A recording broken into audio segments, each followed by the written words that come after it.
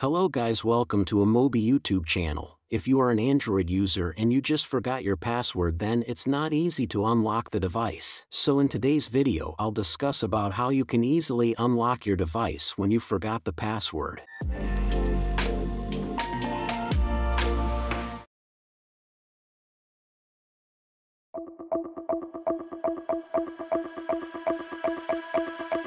Here in the first method, just take your Android device and open Settings, and here go to the Password and Security option. And here select the Screen Lock option.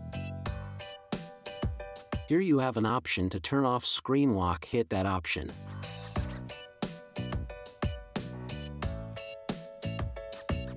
And now your lock screen is removed.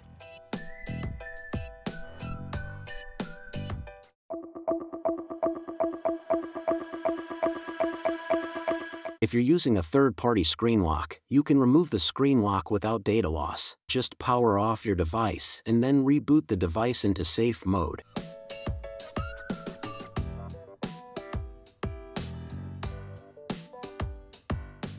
Here in the safe mode, just disable the third-party lock screen app, then just get out of safe mode by rebooting your device.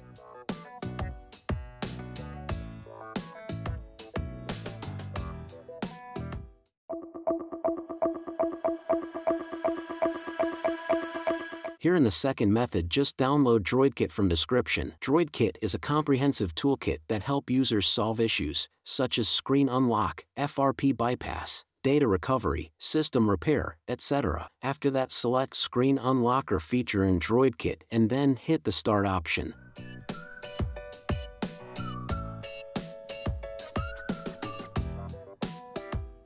After that, it will prepare device configuration file for your device, and when file is prepared, then hit Remove Now option.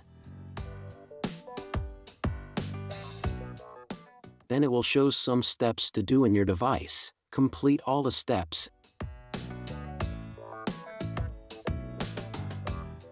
And after that, reboot your device and sidewise your unlocking process starts. When the removal process is completed, you just need to set up your device as new device.